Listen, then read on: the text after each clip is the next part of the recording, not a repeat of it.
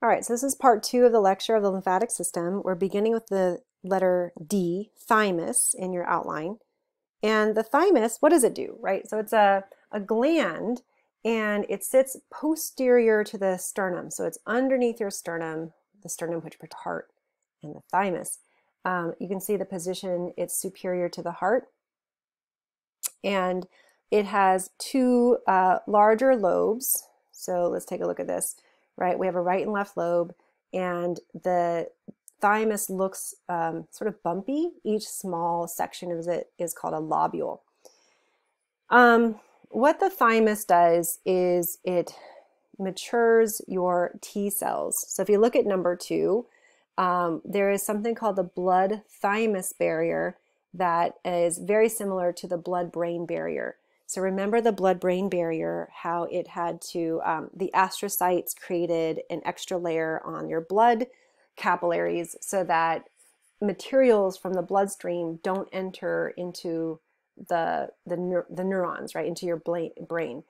Same thing here. So we're going to have a barrier of cells that protect the cells within the thymus from unwanted materials in the bloodstream. Why? Because this is where your T cells mature. Actually, the word T cell, T is for thymus. So a lot of you guys, now you know what the T cell, the T in T cell refers to. Because if you remember, where do all of your immune cells, where are they created? They're created in the bone marrow, right? The red bone marrow. So when the T cells are created, these lymphocytes, they come into the bloodstream, they circulate in your bloodstream, and then the T cells will go into the thymus, okay? And then the T cells will spend some time here and mature. What mature means is that they learn to tell self from non-self. So that maturation process allows the cells that are going to respond to your own tissues, they're going to be destroyed, right? Because you don't want your own immune system to be alerted by or stimulated by your own body. You want them to ignore your own body and only get stimulated by non-self antigens. So your thymus is the place where this happens, and actually only 5% of the cells that enter your thymus leave, because 95% of them are going to be stimulated by your own body, which you don't want. So very few T cells make it out, and when they leave the thymus, then they go into a lymph node, and they become residents of your lymph node. Okay, so lymph nodes contain lymphocytes. All right, so that's the job of the thymus. You have this maturation process. There's a hormone that helps this process. It's called thymosin. Thymosin is going to be something that we'll talk about on the last chapter when we do endocrine system. So number 3 mentions that the thymus is different from all other lymphatic tissue because it's a gland. It's the only gland that's part of your lymphatic system. And so the tissue is glandular, meaning it is epithelial cells. Because remember from Unit 1, epithelial cells make glands. The other organs, like your spleen and the lymph nodes, are reticular connective tissue based. So remember reticular connective tissue, how I said it was like a fish netting, and it's found in filtering organs. And we mentioned some filtering organs earlier in the semester, like the kidney and the liver, but lymph nodes and the spleen are also filtering organs. So actually, let's take a look at that detail in the image. So notice that the background here, notice that the webbing, right, this kind of network of connective tissue, that's trying to illustrate the scaffolding of reticular connective tissue. So we have reticular connective tissue based organs, and then we have a glandular thymus. Okay, so it's a little different than the rest. One really interesting thing about the thymus is that it shrinks as you age. So you can see in the notes at age 20, which most of you guys are probably around age 20, you still have 80% of your functional tissue left. So you have a lot of thymus that's still working. And then at 40, only 5% of that tissue is still functional. So it really shrinks and degenerates as you age. In fact, I went to a gross anatomy lab at USC once, and the professor said that, you know, the older cadavers that they get, when they open them up, there's never a thymus. The thymus is just a tiny little wad of connective tissue. So you lose the thymus as you age. So one of the things about you use it or you lose, or you want to stimulate your immune system as much as possible when you're younger, because remember, your T cells and your B cells create memory cells, and memory cells can remain in your body for life, sometimes decades, sometimes a few years. It depends, a few years or decades or life. But you really want to use your T cells when you're creating the T cells. And so you don't want to be too clean, but you also don't want to be too dirty because you can get sick. But there's this sweet spot where you really want to introduce antigens into your body when you're younger, for example, vaccines, because you can create those memory cells and have those memory cells for life. Whereas vaccines, for example, don't work that well on older people because older people they just don't make those T cells anymore. So it's going to be harder for the vaccines to be effective if your own body just doesn't make those memory cells. So that's something really interesting about your thymus. Okay, let's look at the spleen. All right, the spleen is our organ back here. So it's going to be posterior to your stomach, and it's going to be located on the left side of your body, the left abdominal quadrant here. And let's take a look at the spleen. In terms of the cartoon, is not much to look at. The spleen has an entrance and exit, so it does have a hilum. We have a splenic vein, splenic artery, and a lymphatic vessel coming into the spleen. And the spleen itself, so in your outline you have the spleen is the largest mass of lymphatic tissue in the body, so it's the largest lymphatic organ in the left superior abdomen, posterior to the stomach. It's a thin capsuled, so it does have a capsule, this connective tissue, but it's thin, so it can rupture pretty easily. So if you hit somebody in the area of their spleen, it could rupture. You may have to take it out, and I have a question here. Can you live without a spleen? And the answer is yes, you can. It's not a critical organ. It's a little redundant. So your liver can also pick up the slack. So your spleen filters red blood cells and also filters your body's blood for pathogens. But you have the liver can also break down red blood cells, and you have your lymph nodes to help with the filtering. So it's a little bit redundant, but you are considered immunocompromised without the spleen. So yes, you can live without it. You do have a little bit less robust immune response without the spleen. All right, so what does it do? It removes blood-borne pathogens. So that's something to know here.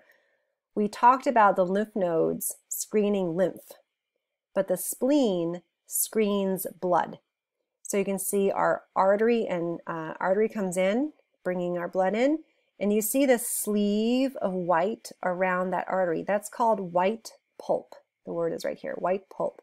White pulp is a sleeve of white blood cells that surrounds that artery. So when it branches into capillaries, the white cells there can detect anything that's coming out of that bloodstream. And then the red pulp, so you can see the bulk of the spleen is red pulp. Red pulp is this site where your red blood cells are broken down. Okay, so if you look in the outline, the white pulp is a sleeve of lymphatic tissue for immune screening. Red pulp is it surrounds the white pulp. It has venous sinuses. That's just a wider area of the veins. And you have macrophages there where they can take up those old red blood cells and destroy them. Okay, so the red pulp gives the spleen's ability to destroy the old red blood cells. And that's it for the spleen. I have a picture of the spleen here for you. Here's our spleen. Look at the size of the splenic artery, really big. Remember, the splenic artery was a branch off of that celiac trunk. All right, and then this is a good, so here's spleen, right? This place used to be full of red blood cells until I got here. So there's a little red blood cell. If I don't stop the anemia, who will? And then he says, where's the oxygen? And the red blood cell says, there aren't enough of us to supply it to the organs. What's happening to the red blood cells? Where are they? And then the red blood cell says, it's you, you're killing us. Don't you see? You're causing the anemia. They accuse me of hypersplenism. Have I created the monster, the very monster I was trying to stop? And then these guys say, quick, run while he's inner monologuing. So the spleen here, right? Hypersplenism is an enlarged spleen. And we just talked about how the spleen destroys red blood cells. So you have a large hyperactive spleen, you can destroy more red blood cells than normal. If you're destroying more red blood cells than normal, that causes anemia, right? Anemia being not able to carry oxygen around your body because you're low on red blood cells. So that's the cartoon. All right, wrapping up here with some lymphatic nodules. So remember, the word nodule means that we don't have that capsule on the outside. And there's two structures that are called lymphatic nodules, malt and tonsils. So I think that I actually have tonsils. Oh no, here's malt. Okay, malt stands for mucosa-associated lymphoid tissue. So the word mucosa is the inner lining of our digestive tract. So our intestines, like the very first innermost lining, the one that touches the food, that's called the mucosa. And so you have within the wall of your intestines, you have patches of lymph. So let's show you the picture here. So this is a cross-section of your ileum, which is a part of your small intestine. And you can clearly see the areas that are very different from anything else, right? So those are your lymphatic nodules. This is an area where it's highly concentrated in B cells and T cells. And so you have this within the walls of your intestines. So if you think about when you eat food, you're bringing in a myriad of possible, pathogens that are on the food when you eat it. So if your stomach acids don't kill it and it makes it into your intestines, then you have another defense mechanism here. So if the pathogens cross the wall of your small intestine, you have immunity here. And then here's another example of malt, right? So it's very clear, a very condensed, like a concentration of very dark nuclei, which is your B cells and T cells. All right, and then our number two, our tonsils. Our tonsils are in our throat, right? Our pharynx. And so let's find them. We have this is under the word crypt in your outline. So we have two palatine tonsils. So if you look at the word palatine tonsil here, we only see one, right? So remember that this is your hard palate and this is your soft palate. So when you open your mouth and you look deep at your tonsils, those are your palatine tonsils here and here. There's not much to look at, and they just blend in with all the other tissue that's the mucosa that's in your throat. But those are your two palatine tonsils. You have one pharyngeal tonsil here located at the back of your nose, right? So this is also called an adenoid. You might have heard that before, your adenoids. But there's one of these guys here. So, and then you have a tonsil that's located at the base of your tongue. That's called a lingual tonsil. Technically, there are two.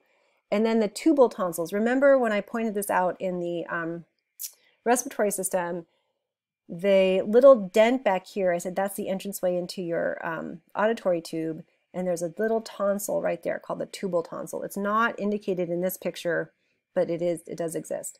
So you have all these tonsils. So what are these tonsils doing here, right? So this is your throat, this pharynx is going to be exposed to things from the outside. So when you inhale through your nose, right, inhalational pathogens can get caught here at the pharyngeal tonsil.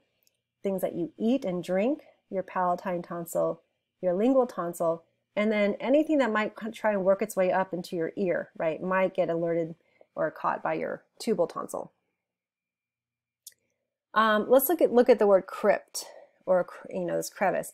So when you take a look at a histology slide of a tonsil, notice that you have the same circular structures, these germinal centers, the same kind of image that you would see in a lymph node, also present in a lymph nodule. And what you also have here that's not in a lymph node is this really nice big crack. So this is not an artificial thing. These are called crypts.